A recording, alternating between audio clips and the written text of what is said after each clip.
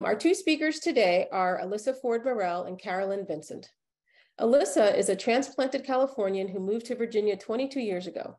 After a 25-year career in charitable fundraising, she left that field in 2012, the same year she went through Master Gardener training. She now has her own small business as a domestic concierge and gardener. Alyssa has loved gardening since childhood and started propagating plants in high school. She is one of the coordinators of the Glen Carlin Library Garden. She is also a master naturalist and serves as an Audubon at Home ambassador, helping people certify their yards as wildlife sanctuaries. Carolyn Vincent became a master gardener in 2010, and she loved gardening so much that she went back to school to learn more, receiving a master's degree in sustainable landscape design in 2018. She's previously worked for Merrifield and the Yankee Clippers, and now is a designer at the King's Masons, where she's been for almost 5 years. She mostly does brick and stonework, and the heart and soul of her gardening activities is in her own yard. Thank you, Carolyn and Alyssa, for being with us this morning. Good morning, everyone. I'm Carolyn Vincent. I'm delighted to be with you today.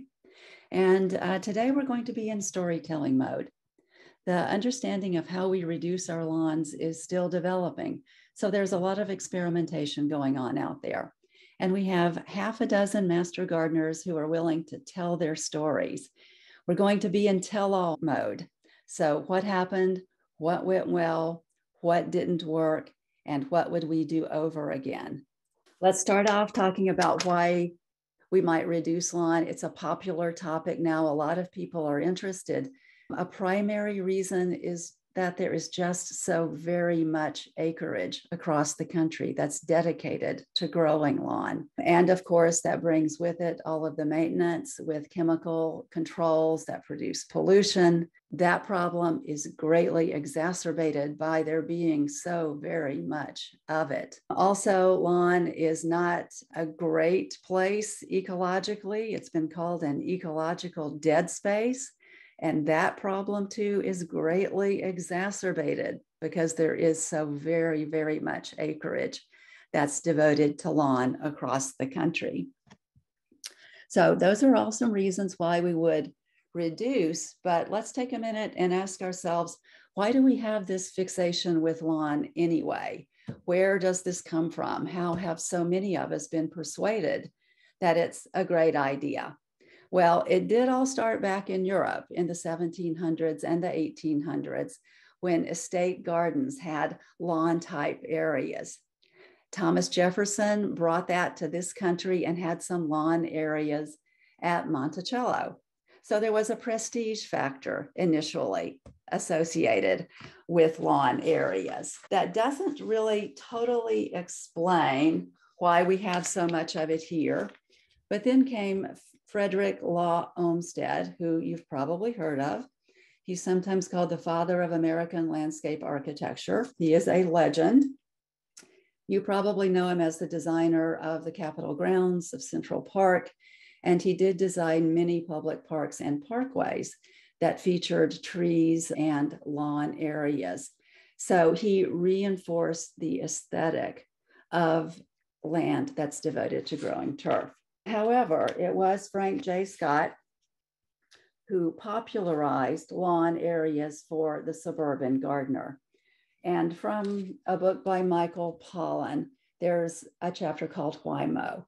I'm just going to read you an excerpt from Scott's book, which explains so very well our fixation on lawns. Scott's book probably did more than any other to determine the look of the American landscape.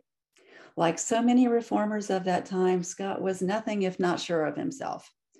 A smooth, closely shaven surface of grass is by far the most essential element of beauty on the grounds of a suburban house. Scott, like Olmsted before him, sought to elevate the unassuming patch of turf grass into an institution of democracy. In his most radical departure from old world lawn practices, he dwelled on the individual's responsibility to his neighbors. Those who would dissent from Olmsted's and Scott's plans were branded as selfish, unneighborly, unchristian, and undemocratic. So, with cultural values that are that strong, it's no wonder that lawn is everywhere. Now, let's launch into my story. The stories are all a little bit different, yet we all have a lot in common. My theme is lawn as part of the garden. I am a lawn reducer, but yet I've kept some of my lawn, and I do value the part that I've kept because it's a part of my garden. One of my big ideas is probably all of you who have joined today are interested in lawn reduction, maybe thinking about doing it yourself. So what I recommend as the first step is to ask yourself what your motivations are. Why do you want to reduce your lawn? And I am a crazy, obsessive, plant-loving gardener. It did all start with master gardener training. When I went to school, I learned a lot of plants. I learned about the native plant movement. There were things I had never heard of. People were telling me that this would grow around here. And I didn't really believe them until I tried it in my own yard. So I went through a period of experimentation. I needed a lot of room to experiment with all of these new plants. So therefore, some of my lawn had to go. And that's how I began as a lawn reducer. However, from there, my motivations changed because I soon noticed that it was a delightful creative endeavor. And I managed to put together something that was beautiful, and beauty begat joy and peace in the garden and in nature. And then my neighbors started to appreciate it. So it became a wonderful way of getting to know people and to perhaps interest some other people in gardening. So I am strongly motivated to have a beautiful garden. Yes, I am ecologically committed. Yes, I am supporting things that will bring in the birds, the butterflies, and the bees, but I'm also motivated simply by beauty. And there I am in the photo as I spend a lot of time on my hands and knees. For me, this is a physical endeavor. Once you've identified your motivations, let's play the love it or lose it game. Since I decided to keep some, I wasn't just keeping it and letting it stay the way it was. I want to know why I want it. So why did I want to keep some of my lawn? First, because as I went to school and learned about design, I do love the contrast of a fully planted, wild-looking area with the controlled monoculture of a beautiful stand of turf grass. So it contributes to aesthetics for me. Also, apparently, Olmsted and Scott have had their way with me because I noticed that every house on my street has some lawn area. I like my neighbors. I want to fit in with my neighbors, so I want to have a little bit of lawn too. That's why I've kept some of it and I lost it for the usual reasons that I've just stated: ecological interest and more space to plant. Please do note that in our stories, these are not right answers. These are only my experiences and my answers, and the same is true of the other presenters. You may have other reasons for reducing your lawn. Maybe you want to put in more area for vegetable gardening. Maybe you're finally and at last ready to give up on trying to grow grass in deep shade. Maybe you have a slope that just seems dangerous to get out on your lawnmower on. So there are all kinds of reasons. And all lawn reduction is good lawn reduction, whatever your reasons may be. When I was a student, I took planting design class from Thomas Rayner. And Thomas taught us to begin our thinking with what he called a black and white study. This is part of the preliminary design process, conceptual design. And the idea is get a little map with your property lines and the location of your house, and then draw in all the places that you want to walk on or where you're going to do something. Leave those areas in white, then color everything else in black, and voila, the black area will be your planting area. The white area is going to be either hardscape or lawn. And let's see if I can just kind of walk you through. There's my house. There's my driveway. It's a permeable driveway. The scale of the car tells you that I have a small yard. This is a typical Arlington 1/6 acre. I've got a front walk that's made of stone, a walk there, and then I can go this way through a little pergola, go into a screened porch, walk here. This is the basement stairwell. It's a path. This funny looking thing here is a bird bath on a flagstone pad. There's my shed, more white area. So that's the black and white study of my lawn. Then how much of this is actually lawn? I colored it in green so you can see it. So in the front, you can see my lawn connects to the sidewalk so that the neighbors can see in a little bit, right?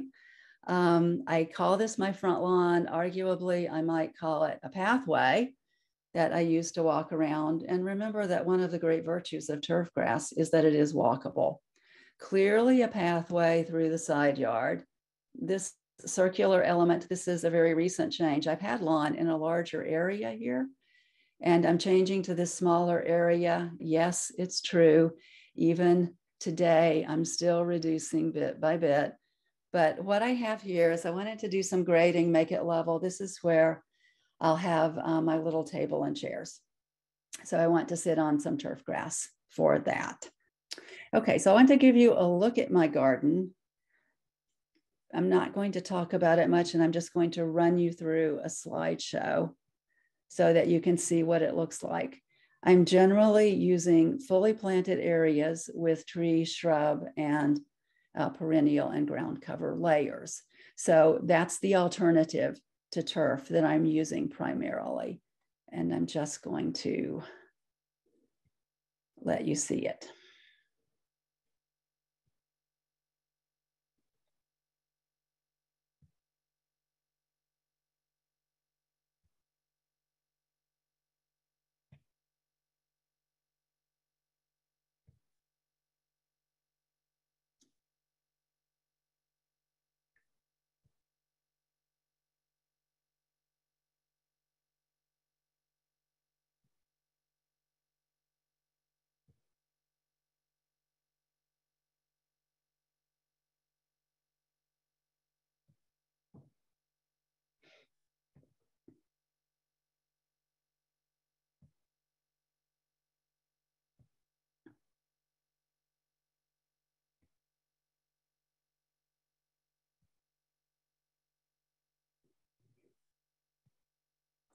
Okay, so hopefully you saw a few glimpses of lawn in there.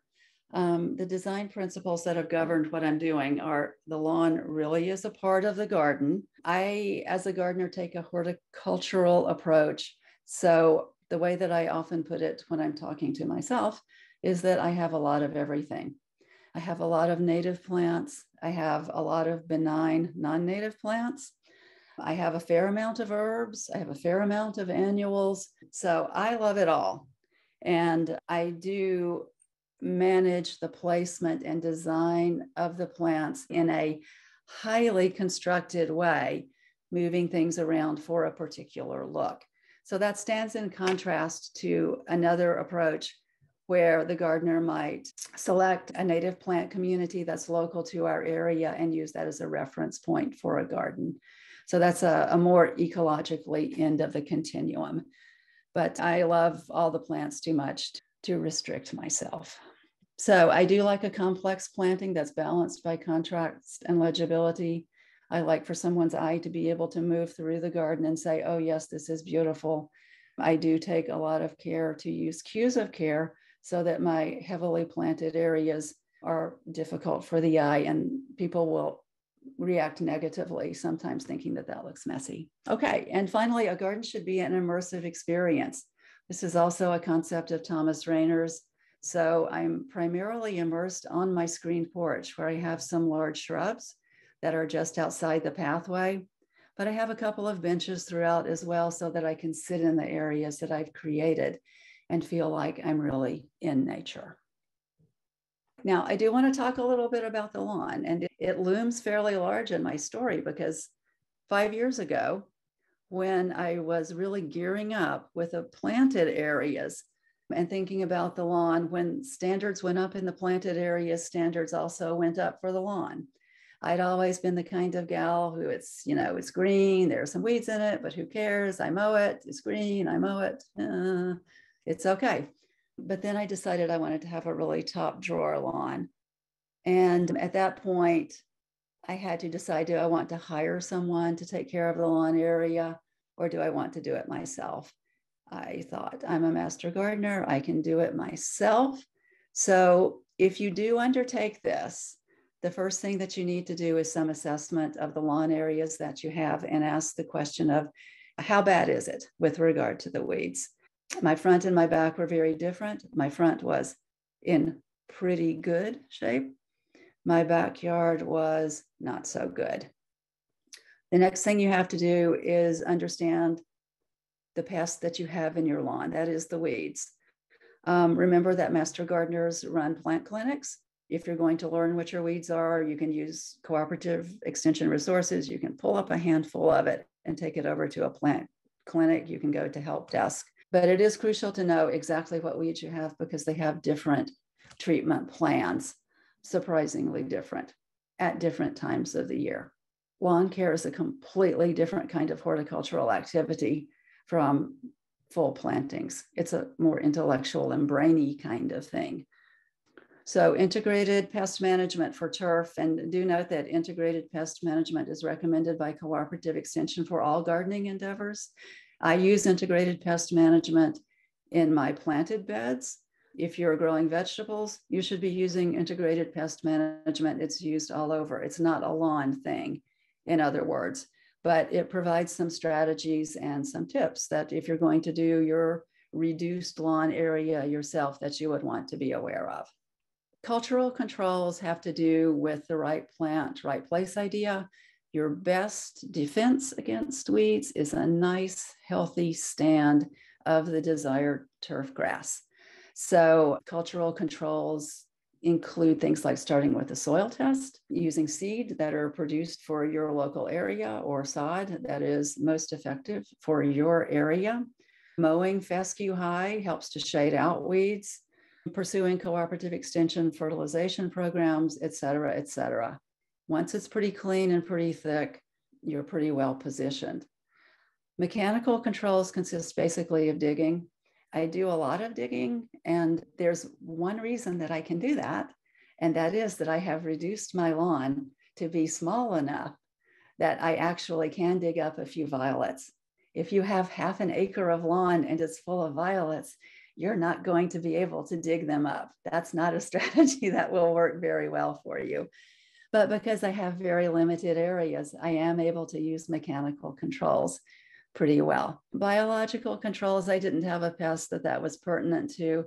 Chemical controls, we want to keep as limited as possible. Some things in my lawn did require chemical control, but the name of the game there is, can you treat it and treat it once and don't treat it over and over again?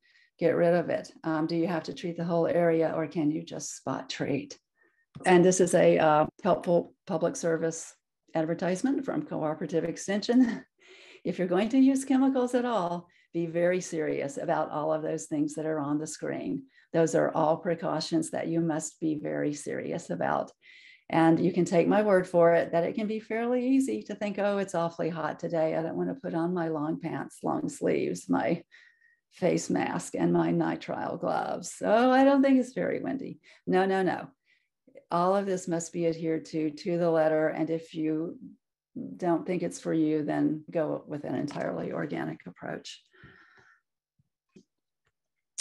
So I do want to just tell you what happened with my lawn before I move on. So the front was pretty good when I started. I was able to get rid of my broadleaf weeds pretty easily. Some of it was harder, but over the 5-year period that I had given myself, the front today in April, a good time of the year for a fescue lawn, my front yard looks great. My backyard became an absolute disaster. I made a mistake at the very beginning when I did the assessment. I knew that there was a much greater presence of a weedy grass called roughstock bluegrass. I knew it was there, but I indulged in hopefulness. And I thought to myself, perhaps it would be a cultural control to just let the fescue and the roughstock bluegrass coexist. They're both cool season grasses. The fescue is a clumper. The bluegrass was a runner. I thought maybe they'll play nicely together. Nothing I read in any cooperative extension resource would have led me to believe that was true. But I'm used to enjoying creativity and experimentation. in the planting beds, and I indulged myself in giving it a go. I did put in my resources, cooperative extension resource on rough-stalk bluegrass, just as an example of what a really good resource on a particular weed looks like. It's just an example, but all the things that are in there that said could have happened to me. So I ended up with great big brown patches and they would appear in the late summer. The bluegrass likes kind of cool and shady. I had it in full sun. I had grown weary of watering it. So I got the great big brown patches. And then they were there through the summer. They were there through the winter. So ugly. And I thought, well, try it again next year. Patience is a virtue. Same thing happened and even worse. This time, instead of just going dormant, it actually died. So I am tomorrow, actually, having a landscape company come out and install some sod in that little circular area that I showed you. And that is an instant way to get to the promised land of a healthy patch of turf grass. That's my story. And what about maintenance? I do just want to make the point that lawn reduction and maintenance reduction is not the same thing. Because of my intensive approach to gardening, everything I do is pretty high maintenance. It's different maintenance, which is interesting. In the garden, I weed, I prune, I divide things, I move things around, I make things look better. And that to me is a very joyful experience. It's, as they say, kind of a flow experience for the lawn. It's a different kind of thing. As I said, it's more figuring things out. It's more having a strict plan that you adhere to. You do all the steps at the right time, right thing at the right time. And you don't dare deviate from that, because if you don't get out and water when you should, or, pull a weed when you should, it might get away from you. The planted areas are much more forgiving. Something that I don't get done in the spring can wait until the fall. And really no one but me is the wiser. So yes, maintenance. But after all, maintenance is gardening, right? And that's what we love. I have absolutely no regrets about anything that I've done, even the lawn care part, because I learned so much. I'm now in a position to ask good questions if I do hire a landscape service at some point. So it has all been good. And where do I go from here? All gardeners know that the garden is a continuously changing place. So where I am right now is not where I'm going to be 10 years from now. When I became a master gardener in 2010, there were 3 Norway maples and 1 Siberian elm in the backyard, all invasive trees. So I've removed all of those trees as part of the shift in the lawn reduction to multi-layered planting areas. But I now have half a dozen young native trees. They're small right now. I have a lot of sun, but they're going to get bigger. And when they start to cast a lot of shade, the cultural conditions in my yard will change dramatically. So that will be a driver of change. You have to wonder about fescue here. We're in the transition zone as it is, and it seems like things get hotter and drier every year. So will fescue continue to be a turf grass of choice? I don't know. And then there's me. I also am changing. I will be 65 on my next birthday. I'm pretty sure I can do all the labor when I'm 70, probably when I'm 80, but I don't know. At some point, there's going to be a limit to what I can do. So all of this has changed, but it's an adventure. There are always surprises that are delightful, and I can't wait to see what'll happen. There are the resources and credits. So there's Michael Pollan's book. Thomas Rainer and Claudia West's book is a good read if you want to get into thinking about multi-layered planting as a lawn substitute. And then a couple of cooperative extension links just for more learning or examples. And then the photo credits. The Olmsted came from the architect of the Capitol with permission to reproduce, and most of the photos were taken by me or my husband. So that's my story. Great. Thank you so much for this first part of the presentation, Carolyn. We have a couple questions in the chat. One is about how long did it take to create your garden? I mean, I know you mentioned that it's evolving, and the question even recognizes that they're never fully done. But to get to a point, I guess, where you were happy with it while it continued to evolve, about how long did that take? That's an interesting question, because it was a step-by-step process. So with every step, I made some improvement that I was happy with. There was never a crossover moment. I'm really happy with it now. And conversely, I always have a list of things that I want to do next. But I guess I could say that at the point that the trees came out, that opened up a lot of space. And even as part of evolution, when one of the Norway maples that was in the very center of the yard came the first summer, there was really nothing I could plant there because of the roots. I mean, nothing in terms of the garden. So what I did was put some mulch and some compost on the top of it and put a lot of seeds for butternut squash out. So I had a great big old patch of butternut squash for a year while I was just covering ground. I wait for those stumps to decay. I have enjoyed seeing the fungus on them as they decay. That's been one of the delightful surprises. Oh, I have a little fungus garden here, and it certainly is beautiful. And then too, when I plant things now, because the roots are decaying, I like to just kind of shove it right in there at one of those roots that's in the decay process, because in the wild, if a tree falls, it's sometimes called a nurse log. So I think, oh, this root's going to be a little nurse for this plant. So I'm just going to put it right there at the root, and it will help to support this new plant. Gardening is a happy experience all the time. Sometimes it's more intense. It's less intense now because I'm close to getting there. Well, I also remember you mentioned that you had given yourself a 5-year timeline for this. So maybe that's another good way to think about it too, is like a multi-year timeline. Yeah, 5 years was for the lawn, because I knew that lawn care is not easy. And I thought, if it's a struggle, in other words, if it produces more unhappiness than happiness, I'm not going to pursue it indefinitely. I'm going to set a time limit and give it up and do something else. There's been a whole dialogue in the chat box about lawn. I'm going to try to compress them into like a multi-part question just for the sake of time.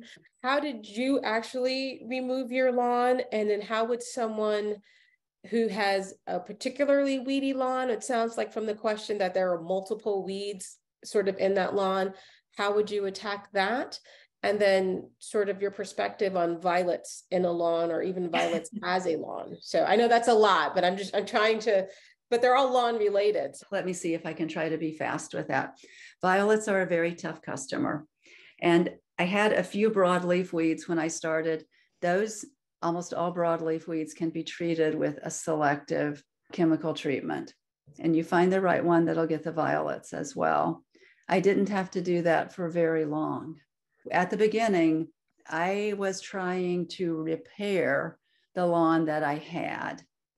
I wasn't at a point of replacing, total take it out. Well, I am actually not going to say that.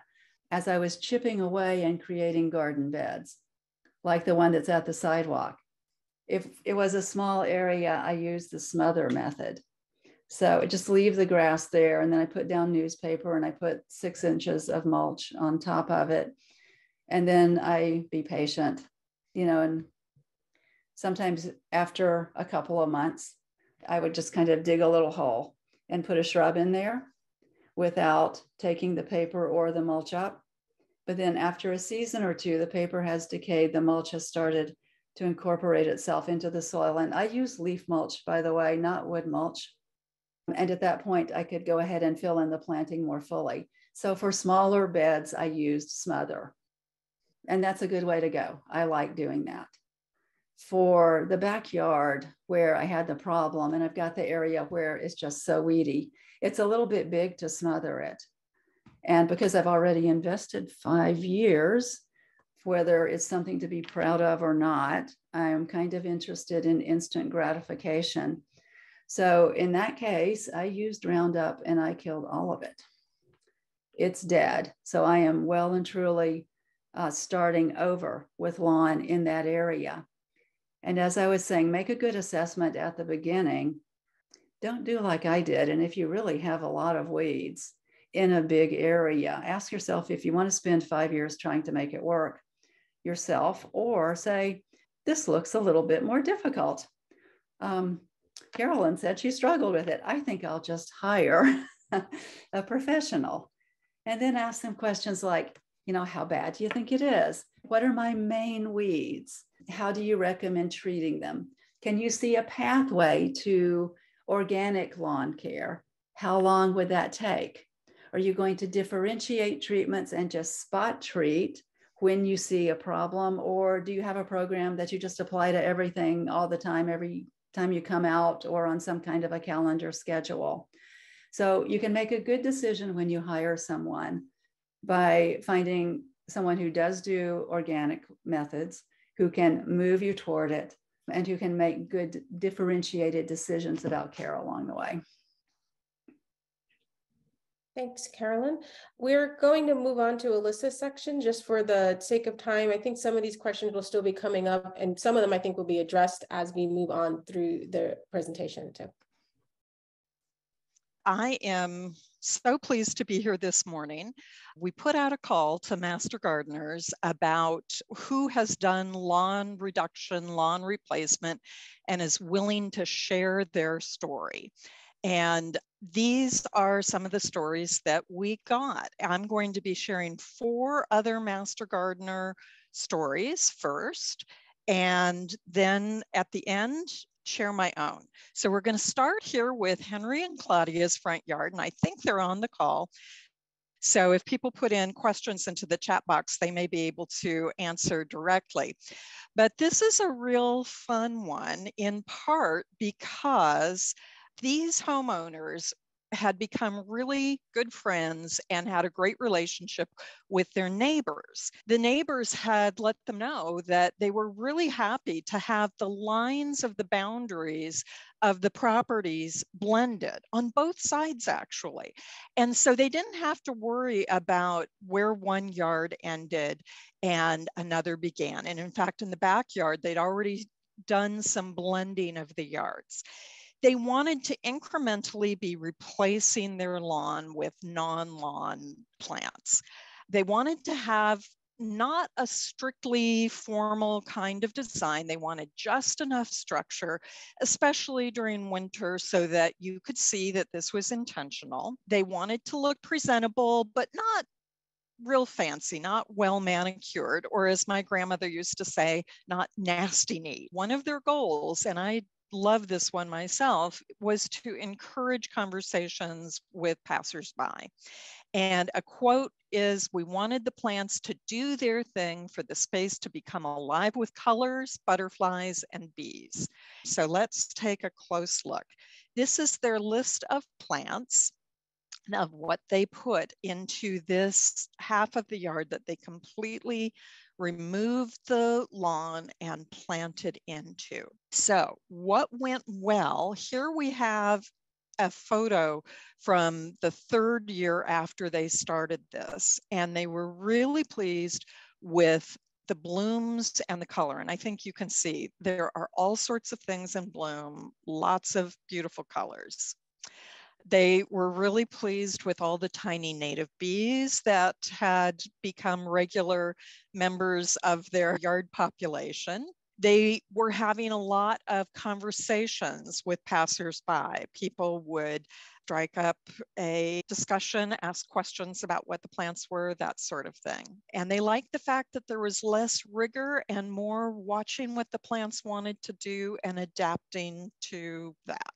Some of the things that didn't go as they wanted were the fact that a few of the plants didn't make it. And I have a personal comment here. I find that almost every gardener has a few plants that just won't grow for them.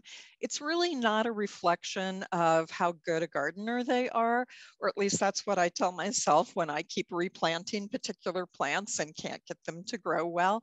I have a few that I have replanted many times in my backyard, and I'm not sure why it isn't working, but they just don't work. But sometimes that's what happens. Their hardscaping did not go in ahead of time, but they're really okay with the idea that if they decide that they want to add some more hardscaping, they can dig up these plants, move them around, and adapt things down the road.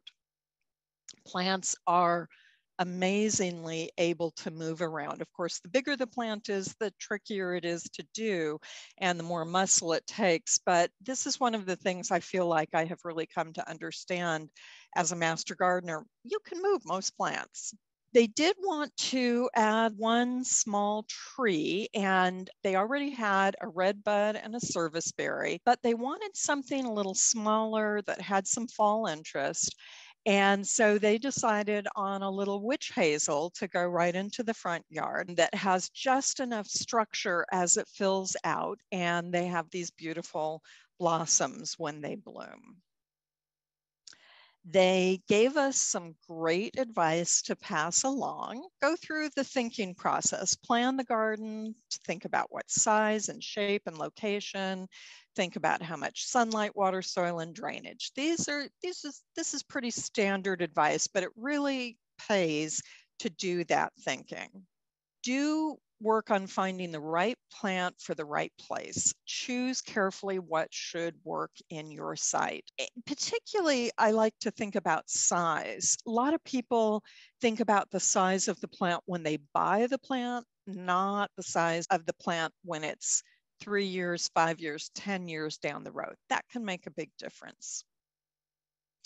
Prepare the soil, and this is classic master gardener advice because we always advise doing a soil test, find out what your pH is and what the nutrients are, and that way you know if you need to make some changes. Most of Northern Virginia has fairly clay-like soil that's a little bit acid, but you know, when you test it out, I am always being surprised to find a bed or an area that doesn't fit what I expect. And it's worth knowing that in advance before you plant a bunch of plants that are not suited for what you actually have. Do be patient. Gardens take time to mature and reach their potential. And it's really fun to watch them as they do what they're going to do. You'll be excited at every step of the way.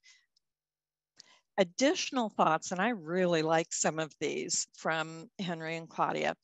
While hardscaping can provide some visual interest, it does not change with the seasons. And so really the more interesting part of your garden is the plants, and you can focus on those. Front yards are sometimes the sunniest spots. And so if that is where you want to grow some edibles, that's probably a good idea, but you should probably check with your neighborhood rules first. Some neighborhoods are very strict on whether you can put vegetables in or not. Now, I happen to believe that so many vegetables are beautiful, so you can get away with a lot even if the rules say not to, but it's a good idea to check what's actually on the books. This is a really good point. It's true that you're probably going to see your front yard more than anybody else, but in total, other people will be seeing it more than you. And so I really like that idea of don't just plan from your house out, but plan from the street in. What's it going to look like to other people? How will they be able to see in or not? Look around your neighborhood and see what's been done and what's missing. You can find your own niche. It's not that you can't duplicate what somebody else is doing. I mean, these guys actually are kind of spreading their plants across more than one yard, and that probably looks really nice, but you can probably find something special to do in your own yard. And this one really makes me very happy. With so many grassy yards, the bar is really low for adding something more appealing. And I say amen to that. Certainly beautiful grass can look very nice, but I've seen it 5 billion times before. It's not going to catch my eye. Watch and adapt. The plants will move and they will do what they want. Perennials are a lot of fun. They keep changing through the year and over the years. The plant you put in is going to be very different the first year than the third or fourth or fifth year. And that is it for Henry and Claudia's yard. And we're going to move on to Scarlett's yard. Scarlett was rebuilding, essentially creating an all-new home. This is an in progress of the house build, and you can see across the front, there's this very steep grassy area. Now, as she has explained, and I don't know that you can see it really well in this picture, but it had grass. It also had some ivy in there. It had some other things. It was very difficult to mow. In fact, it was too steep to use an actual mower. They had to use a weed whacker to mow. So when they got done with the house, they decided that they did not want to keep the front the way that it had been. This was back in 2017. They originally thought that they would do just a big retaining wall, but they went ahead and consulted with a landscape designer who really said, no, you could do something really beautiful that's plant-based. And so they put together a palette of drought-tolerant, hardy plants, and we'll refer to this several times. They ended up adding some very large rocks a little bit later on. So the process as it went, they did hire some professionals to install the shrubs, which are often a little trickier, and digging holes on a slope is really hard to do. But they installed their own perennials and ornamental grasses. I don't believe that they did a great deal of trying to kill what was already there. Instead, they simply removed it as they planted new stuff, and in fact have continued removing the grass and ivy for a very long time. They keep trying new plants because some plants do really well and some don't. And often as the garden grows, you find, oh, there's a spot where I could sneak in another plant, which they keep doing. The erosion was an ongoing issue. And so 3.5 years after they started this project, they did hire a team to come and professionally install landscape stones that would help with the erosion. And apparently it has done a really good job. We'll see some more pictures of those. In fact, here you can see some of the stones that have been put into this bank. This is the list of plants that they have used. I do want to point out that one of the things I was really pleased about in this plant list was that there right in the middle is the juniper, which so often I have seen on slopes, and it does work on slopes quite well.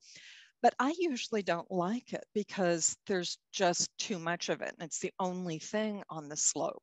Whereas here, mixed in with other plants, I think it's really pretty. And in fact, you can see that juniper here in this shot and here in this shot. So things that went well, the addition of the stones and the landscaping boulders did solve a lot of problems that they really didn't realize that they had at the beginning. You can see that they ended up putting stones at the bottom border here, which has really helped, as well as some of these larger stones. They feel like it's really beautiful in the spring and that it has lots of blooms.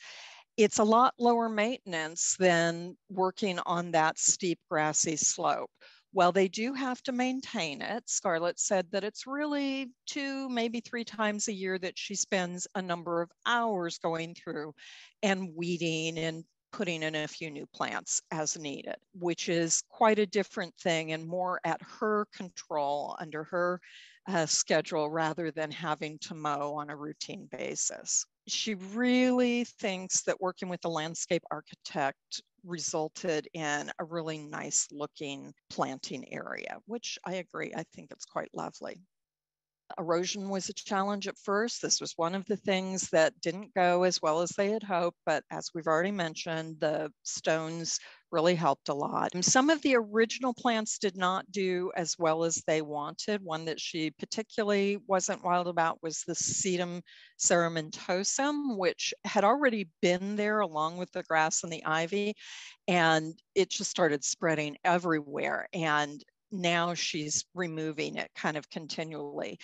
Eventually, she thinks she'll get rid of all of it. Since there is no irrigation on this slope, it is definitely an issue that she had to hand water as the plants were establishing. And I think she's done a little bit of soaker hoses through there also.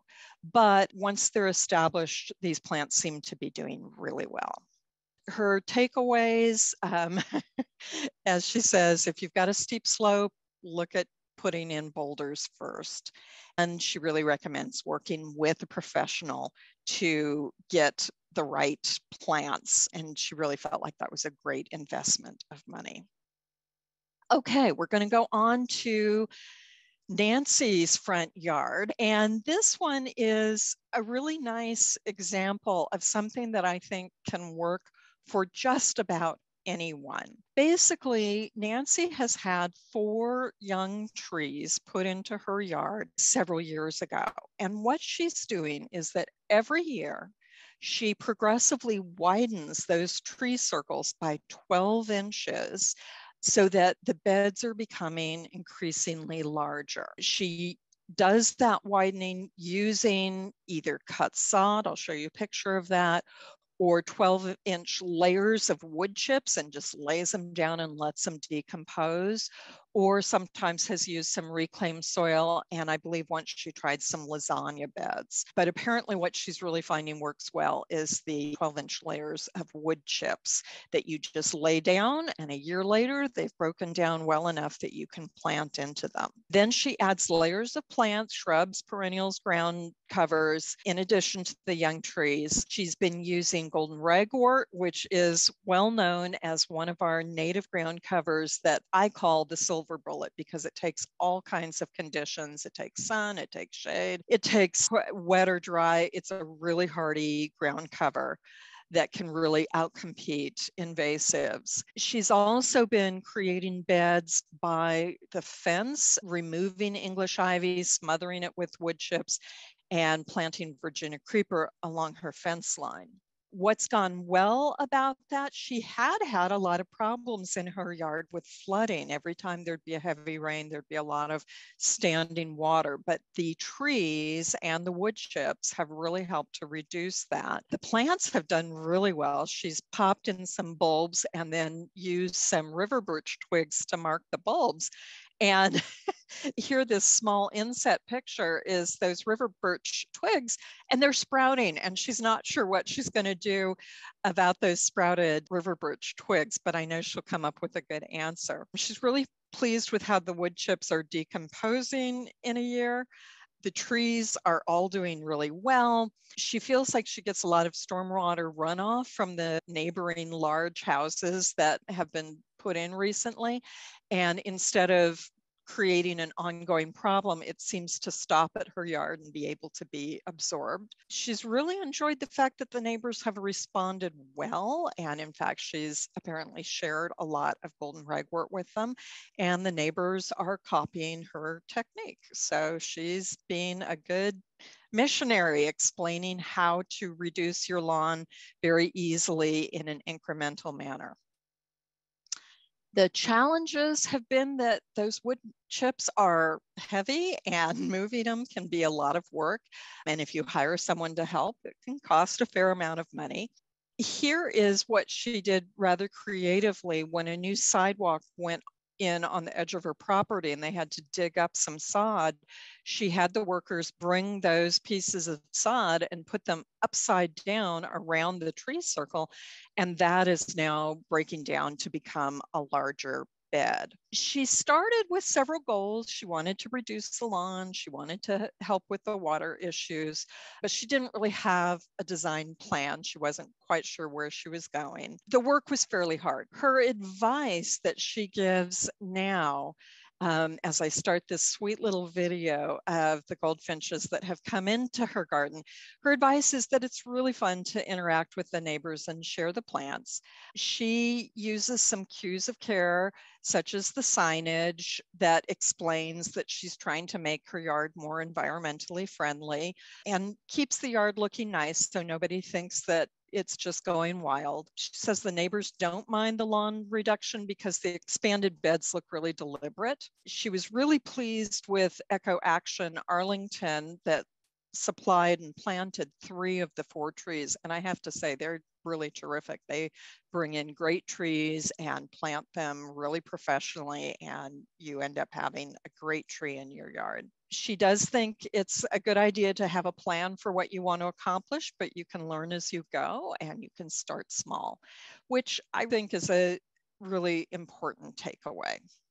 On to our 4th case study before we get to my personal yard is another Nancy, and this is a yard that I have been privileged to spend some time in. It's a very heavily sloped front yard with a walkway up to the house going up the center, and there was lawn on both sides. Not huge amounts of lawn, small amounts of lawn, but even at that, they wanted to reduce the traditional lawn and replace it with a no-mow alternative. This is not the kind of lawn that you have to mow more than once or twice as it's establishing. They do have a different look. They have a more wispy, delicate look, and sometimes slightly floppy because they don't get mown, and so they're not shaven off at the precise few inches height. So their process was that they covered all their existing lawn with tarps from October to March. I saw those tarps, they were heavy tarps, and between the sun hitting them and the lack of light getting through, the lawn underneath was then killed. They roughed up the ground, they added humus, and then sowed some no-mow seed from Prairie Nursery and put it down. The weather in March when they put the seed down was absolutely perfect for germination. They got great germination, and initially they were thrilled with what they got. It looked exactly like what they were hoping for. But as time went on, they left for several months. And when they came back, they found that the lawn was very spotty. It had not really covered the way that they wanted, and there were a lot of weeds. And so Nancy had to very laboriously spend a lot of time in the fall digging out weeds. They took the time to reseed with the same no-mow mix that fall. And unfortunately, after the reseeding, while it did look better, they still were not happy with the way that it looked. There was still spotty coverage, but even more problematic were prevalent weeds. And so this is a case where they decided that they weren't going to continue this effort. And on the one side, they gave up. They decided that they would overseed with regular grass seed. And that's these top picture here, the circular part of the lawn. And as you see lower down on the slope along their driveway, a narrow area of grass that they have. On the other side, they simply replaced the lawn. They didn't have lawn at all. They decided to plant natives and perennials and have no more grass on that side. So they did reduce the amount of lawn that they had. One thing that they learned was that what they had not really seen before, and we think that maybe it's just become more readily available, the information about no-mow lawns, is that where you do this makes a big difference. It's really something more recommended for the northern states. Virginia is a borderline. It's definitely not recommended in the South.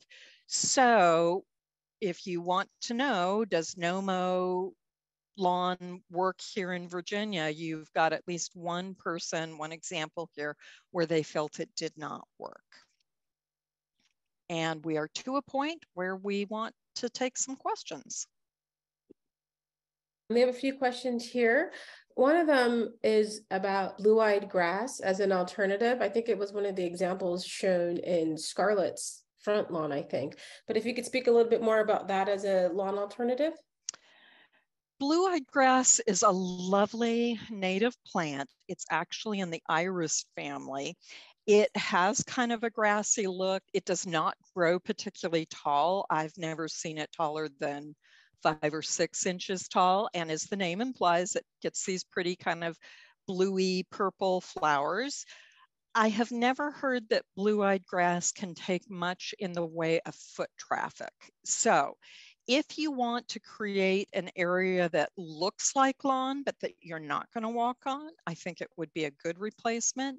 If you want something that you're going to walk on, I would say it's not a great replacement.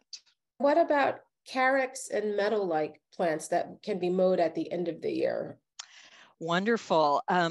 Carex, I actually have as a reference at the end of this show the link to the Mount Cuba Center Carrick's report that they just came out with a couple months ago. And bless their hearts, I love Mount Cuba. If you're not familiar with it, I mean, it's a beautiful garden to visit. They specialize in natives and they test native plants and they grow out for 3 to 5 years different kinds of plants. And they have just come out with their report on how it went with caryxes, which are sedges, are native sedges. And some of them that they thought might work as lawn replacement, they actually mowed and they gave the report on how well they do. I have not tried any of these myself. I may try adding in some of the shadier parts of my lawn area some of these caryxes. The thing about caryxes is that they're mostly for shade, so they might be a great thing to try if you have a shady area that you want to use a lawn replacement. Unfortunately, this presentation, I didn't find anybody who had tried doing that, so I cannot give any personal examples as to whether it works or not. And you said caryx and something else? Carex and meadow-like plants. So it wasn't a specific plant, but meadow-like plants. Meadow-like plants. Okay. And that's kind of a big category because meadows can have all sorts of plants, but I assume that they mean native grasses. My next presentation does include one of our native grasses that I used in my own. So we can come back to that. The trick is that very few of our locally native grasses seem to be really short. And so while I have heard people say, oh, you could try little blue stem, to me, little blue stem can grow really tall, and I don't think it would respond well to being whacked off short. So again, it might work if you're not wanting to walk on it. But the one that I used, I think shows great promise as a native meadow type grass that you could use. One question was just about zoysia grass and whether that was a good option for here. And then another was about removing Bermuda grass. Honestly, neither of these are things that I'm a specialist in. I'm certainly willing to do a little research, and I will try to find something and post something online. And here is my front yard. You can see this was a huge, hideous lawn. When we bought this house, it was just a great big lawn. And what is hard to really tell from these photos is how dramatically the yard slopes from high in the closest to the house on the right to low on the left away from the house. So it slopes diagonally. And it was a pain to mow. It was never a great lawn to start with. My husband hated it. He wanted to give the mower away. And we finally were able to undertake a project where we were able to give away the mower, which I think was one of my husband's happiest days ever. What we decided to do was, because of this slope and because we wanted some hardscape, I did not feel that I could handle this without some professional help. And fortunately, I was acquainted with Linda Carney, who I believe is on this call. She's a master gardener. That's how I knew her. But she is also a professional landscape designer. And so I brought Linda in to get her help, and she made a marvelous design that I have been very, very happy with ever since. The idea was that most of the yard would become a layered mix of plants. There was already one fringe tree and one redbud on site, so we kept those. I had some smaller perennials planted close to the house, which we dug up and potted for the duration of the work being done on the house. But for the most part, it was going to be brand new plants. I was going for the goal. I'm very concerned that I want to be ecologically friendly. And so I was wanting the goal of a minimum of 70% native biomass, which leaves the option of up to 30% of non-native biomass that is also not invasive. While we wanted to get rid of the lawn, I felt that we needed a little bit of lawn-like look to not look too weird in the neighborhood. Plus, the fact is that lawn is very helpful for getting through your garden. What Linda came up with was a lawn-like walkway that would give a path through the garden. And she said, let's have it imitate a stream, just like the very nearby 4-mile run stream, which is at the bottom of our street. So we have this sinuous walkway coming through. This is the plan that we were working off of at the time. She since came up with this very lovely looking plan, which I quite treasure. Our hardscape work started in February of 2020. We had no idea that COVID was about to hit, but we could not have asked for a better COVID project. The yard had to be regraded. It doesn't really look like a lot of regrading, but it was quite important in order to make sure that the water went away from the house instead of going into the house. And you can see that we had a bobcat sitting on the lawn for nearly a whole month. It also happened to be a very, very wet February that year. By the time the bobcat left, most of the lawn had been destroyed by the regrading, which was great because then I didn't have to worry about what to do with it. It had been turned under or whatever. And of course, you can see that there was some conditioner put on top of it. For the rest of the lawn, and there was quite a bit to the left side here, we ended up doing a few different things. For one thing, we were planting it heavily with plants, so that was getting rid of the lawn. In some places, we put down some paper with leaf mulch over it, just in order to encourage that lawn to die really fast.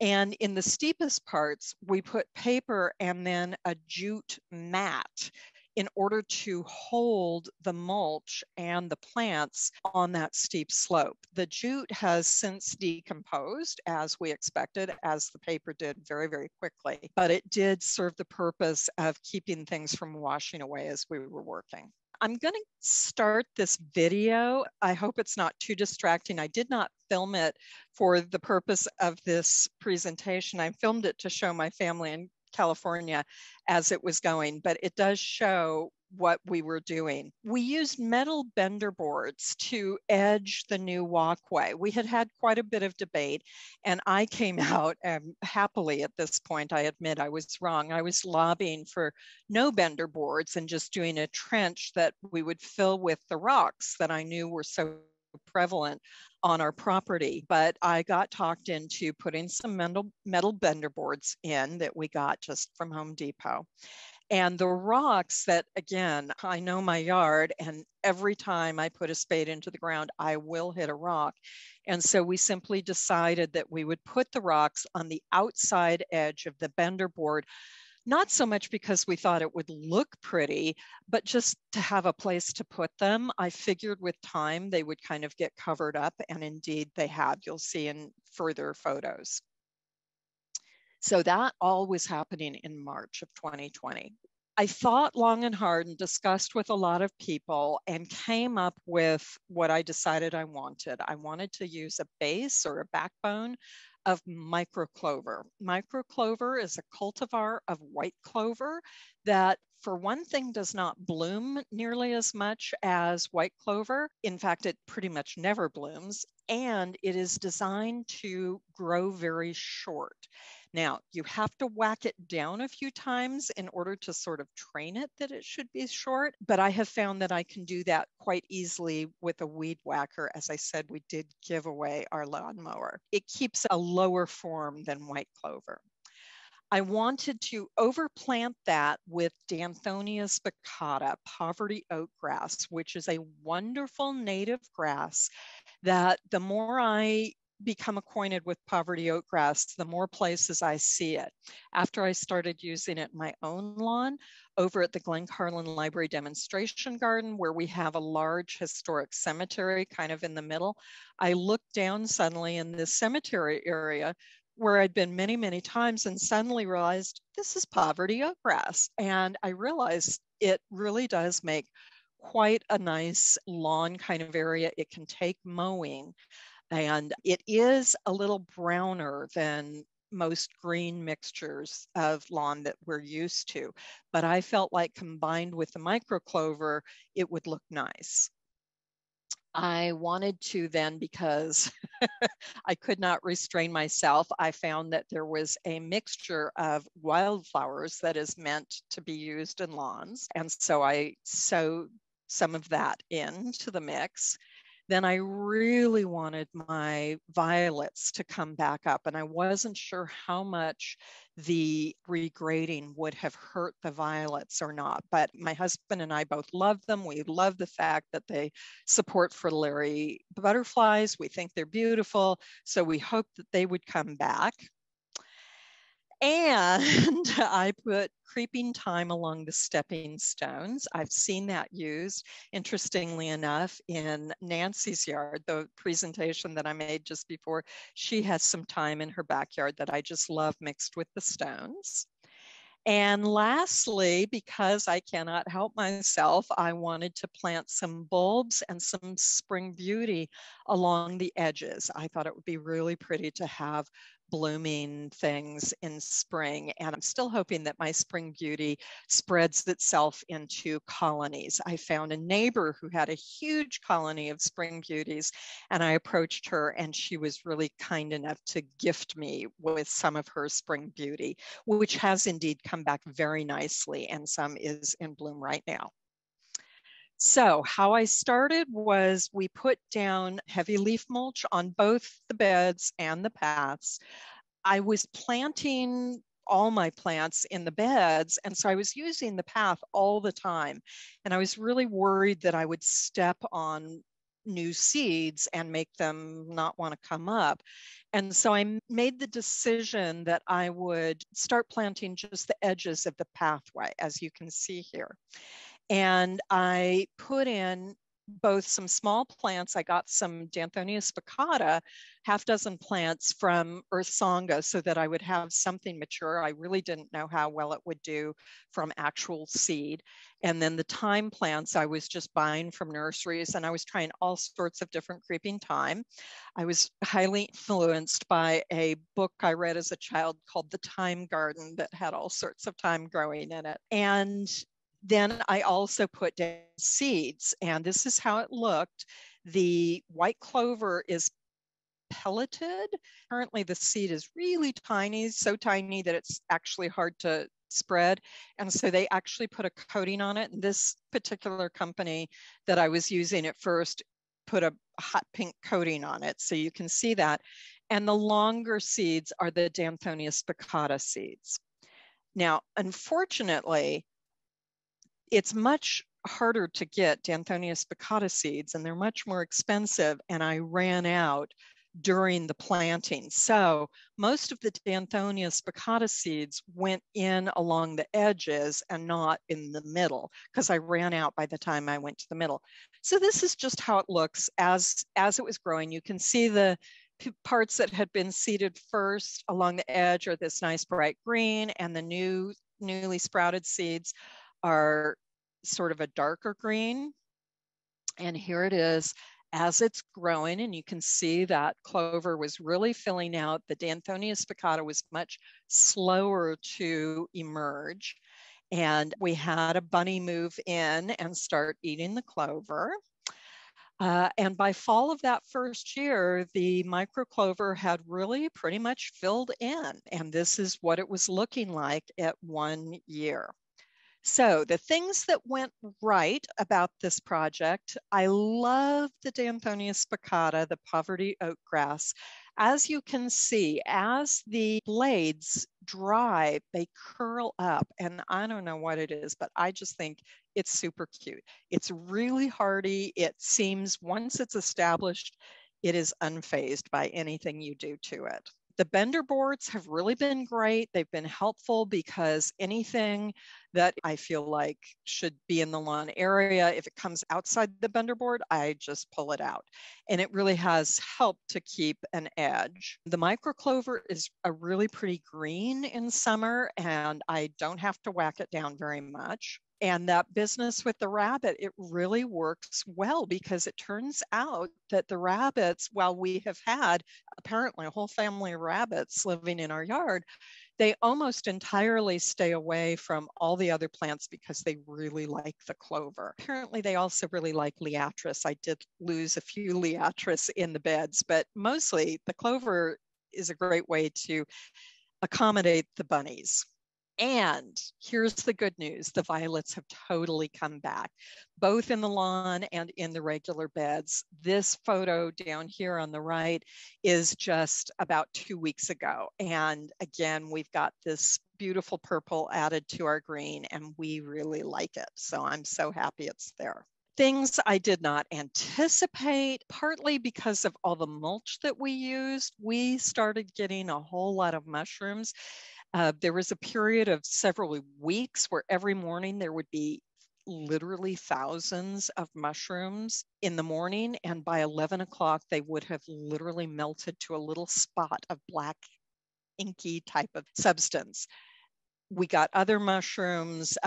I happen to enjoy mushrooms. My last name is Morel, so I always think they're fun, but some people would probably be bothered by that. I didn't anticipate that the clover, which I had started so close to the edge, would try to climb over the bender boards, and especially where the bender boards meet, it can kind of go through there. I didn't anticipate how much it can die back in the winter and look kind of ratty. I'm really dealing with that this spring. I am over sowing some new clover seeds. This year, I've really found that there have been a number of winter weeds. Now, I enjoy weeding, so it's not that big of a problem for me, but I wish there were less weeds. I didn't understand how difficult it would be to distinguish weeds from the flowering mix that I put down, mostly because that mix had a bunch of different plants in it, and I just didn't know what they looked like as they came up, so I didn't know if it was a weed or not. So I probably left more weeds than I should have.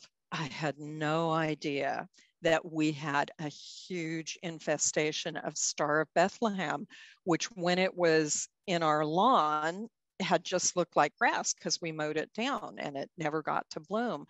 I am dealing with that now. It is incredibly difficult to get rid of. It is a nasty invasive. Things I would do differently if I knew then what I know now, I would have worked harder to get more Danthonia spicata and started with more of that from the beginning because I really love it. I would not have planted the microclover so close to the edge. It will spread. I didn't need to have it near the edge. I could have let it just grow to the edge. I would not have used that flowering seed mixture. I would choose a few flowering plants that I can recognize, maybe some sweet alyssum. Again, my name is Alyssa, so I always like to have some sweet alyssum around, and maybe some Johnny jump ups that I would have seeded in, and I can recognize those and I wouldn't have confused them with weeds. And that's it. I've got resources here for you. Master Gardeners of Northern Virginia website, mgmv.org, has 3 great videos that you can watch that relate to lawn. One of them is short, the Climate Conscious Gardening Lawns, and the other 2 are full-length presentations. If you want help with local landscaping specialists, I highly recommend you go to the Plant Nova Natives website where they have professionals who work with natives. If you are not familiar with Douglas Tallamy's Homegrown National Park, that's a great website, and this is where he's really trying to get people to trade in their lawns and make their yards more environmentally friendly. Audubon at Home, I am an Audubon at Home ambassador, and I have to say it's a great program because it brings a volunteer to your yard to discuss all sorts of wonderful environmental practices and things that you can do in your own yard. And as I referenced earlier, the Mount Cuba Center Carex trials. Take a look at that and other of their trials. They do this work and they make the information available absolutely for free. So I highly recommend that. So that is the end of my presentation. What questions do we have? One person asked, where did you get the micro clover seeds? If you're able to just answer that. Oh, sure. In truth, I cannot remember the name of the company. I've got it from several different places. If you Google microclover, you'll find several companies that carry it. It comes often by weight. So you can get a 1/4 pound, a 1/2 pound. I think I initially got 2 pounds for my area. Thank you everyone for joining us this Friday morning. Just a reminder that this class will be available online in about 2 weeks at mgnv.org, and you will also be able to see our upcoming class schedule there. So thanks again to Alyssa and Carolyn for sharing, and for our other Master Gardeners who allowed their gardens to be shared in the presentation. Thanks everyone. Have a good rest of your day. Bye. Thank you. Bye-bye.